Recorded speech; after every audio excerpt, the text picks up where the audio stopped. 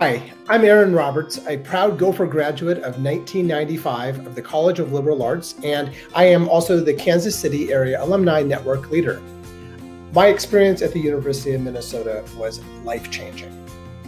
Being part of a major research institution meant that each day I could check out the Minnesota Daily to discover campus experiences, from getting involved in the Solar Car Project to student government with the CLA Student Board to games of pickup basketball in the evening.